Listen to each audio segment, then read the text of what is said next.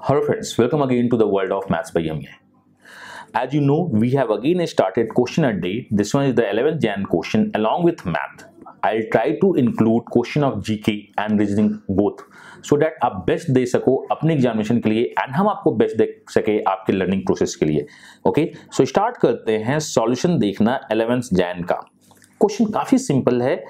सबसे पहले आपको कॉन्सेप्ट पता होना चाहिए. अगर आपके पास sin x plus cos x का वैल्यू कुछ दिया हुआ है एज्यूम k, तो हम इन जनरल फाइंड करते हैं sin x minus cos x जो कि होता है plus minus under root of 2 minus k square.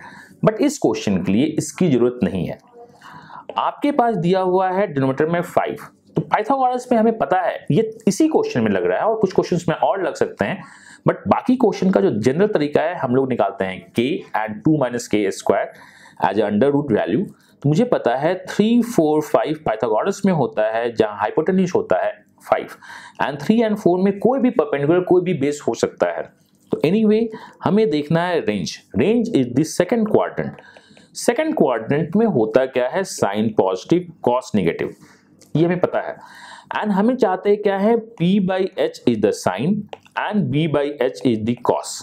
तो p बाई एच को घटा दिया जाए बिकॉज ये कॉस माइनस आएगा, तो अल्टीमेटली हमें मिल क्या रहा है p minus B by H जिसकी वैल्यू 1/5 है. एंड हमें पाइथागोरस से पता है कि ये है क्या, तो मैं बोल सकता हूं p की वैल्यू जो परपेंडिकुलर होगी वो 4 होगी, sin x जो 4/5 होगा, cos x 3/5 होगा.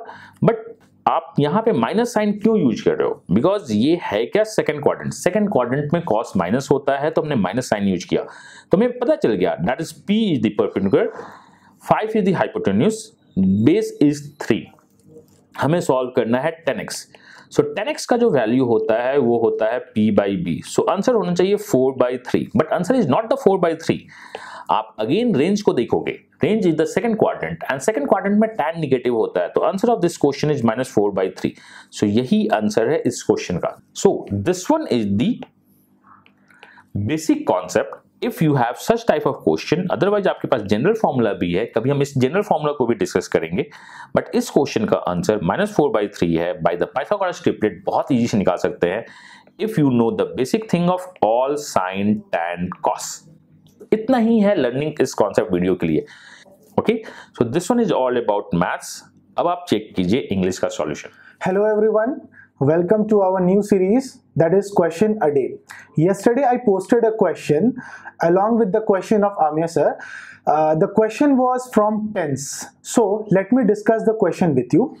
So the question was, when the first tumult of joy had been over, she began to declare that it was what she had expected all the while. Right, now let me discuss you the concept. So the concept is, अगर कोई point, जैसे for example इस sentence को when से introduce किया जा रहा है और when से इंट्रोड्यूस करने के बाद इस सेंटेंस में 2 क्लॉजेज आ रही है. पहला क्लॉज आपका ओवर के बाद एंड हो जा रहा है, सेकेंड क्लॉज स्टार्ट हो रहा है शी के साथ. तो एक पॉइंट है पास्ट परफेक्ट टेंस का. पास्ट परफेक्ट टेंस में जनरली अगर कभी भी when से किसी सेंटेंस को स्टार्ट किया जाए तो उसके साथ हम लोग सिंपल पास्ट टेंस का यूज करते हैं. यानी हमने यहाँ जो स्टार्ट यूज किया है had प्लस V3 का, इसके बजाय हम लोग यूज करेंगे बस V2 का.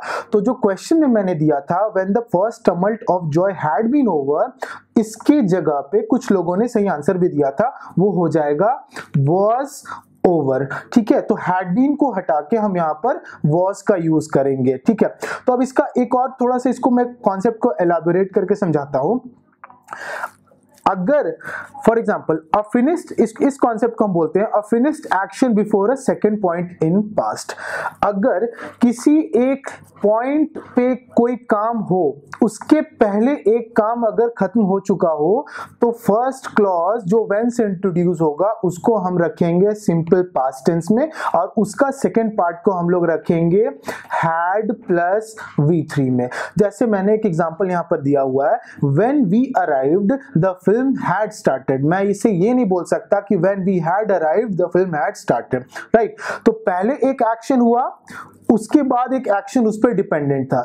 तो जो first action when clause introduce होगा उसे हम V2 के साथ रखेंगे यानी सिंपल पास्ट, और जो उसके बाद का एक्शन होगा उसे रखेंगे पास्ट परफेक्ट टेंस में यानी हैड प्लस V3 के साथ। इस रूल्स में कुछ एक्सेप्शंस आ सकती है जो हम फर्दर कॉन्सेप्ट को आगे क्वेश्चंस में डील करेंगे, राइट। सो टुडे आज मैं नया क्वेश्चंस भी डालने जा रहा हूं। आई होप आप सारे उस क्वेश्चंस में पार्टिसिपेट करोगे। Participation is the must. So till then, bye for now and happy learning.